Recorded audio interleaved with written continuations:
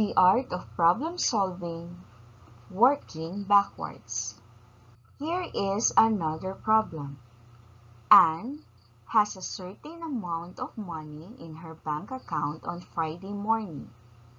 During the day, she writes a check for $24.50, makes an ATM withdrawal of $80, and deposits a check for $235.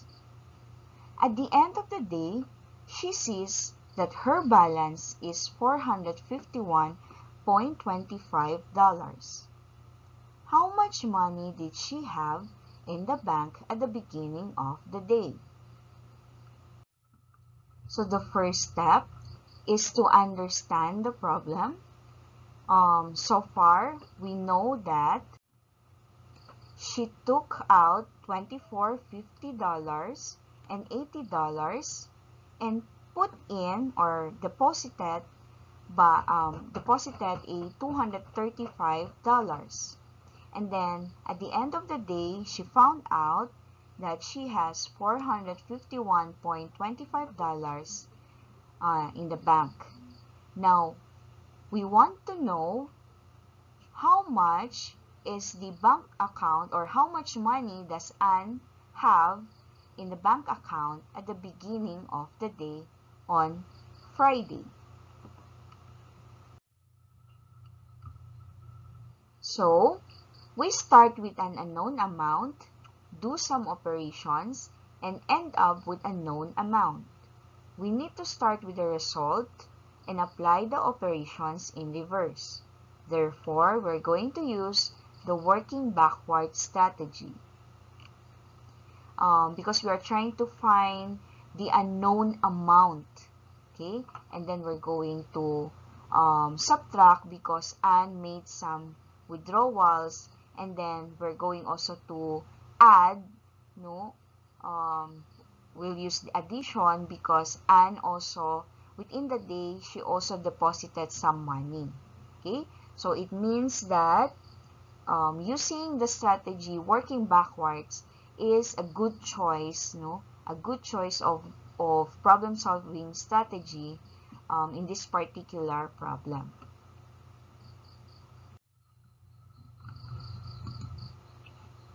So, let X be the amount of money Anne have at the beginning of the day.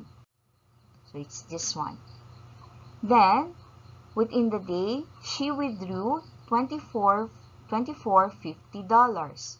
So, withdrew means she get $24.50 from her bank account. So, meaning we need to subtract, because she will get it. So, we will subtract $24.50 from her money in the bank account. That is why it's minus. And then she withdrew again. So, we still have to subtract $80. And then, she deposited $235. So, once you deposit a money in your bank account, so your money in the bank account will increase, okay? So, we will use the addition as the operation for deposit, So, plus 235. And then after that, Anne checked her balance, after 2 withdrawals and 1 deposit. She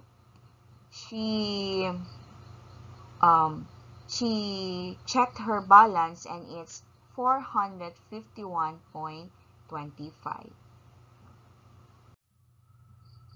Okay, to find what is the amount of money or the account, or what is the money in the account of Anne before she made the 2 withdrawals and 1 deposits, okay? And that resulted to $451.25. Okay, so we are going to work backwards.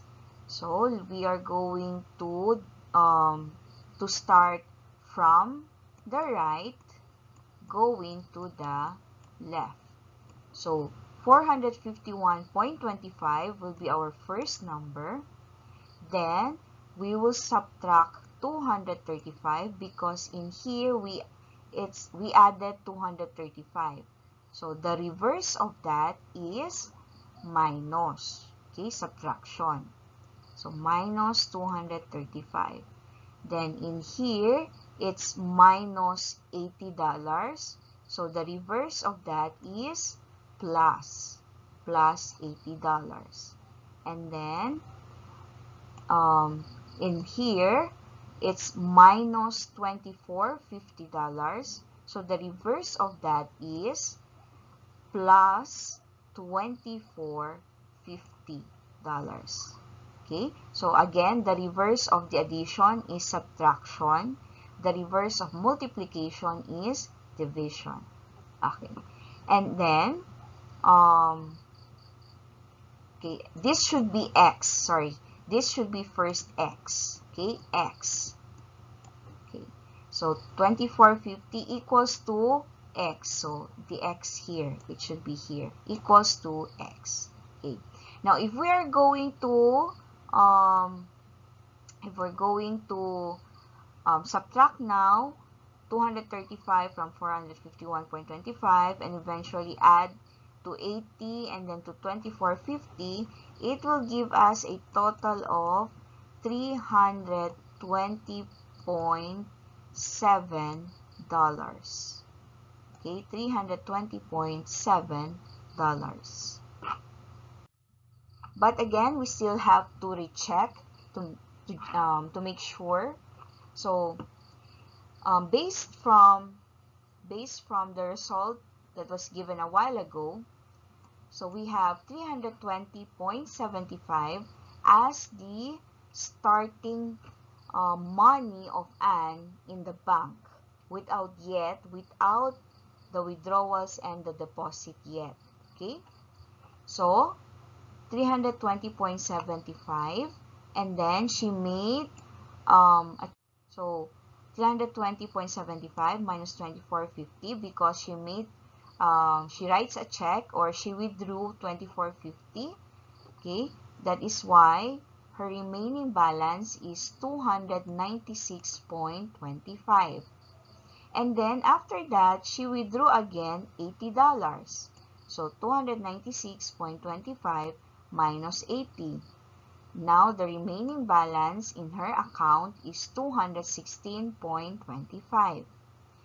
Now, but she deposited $235.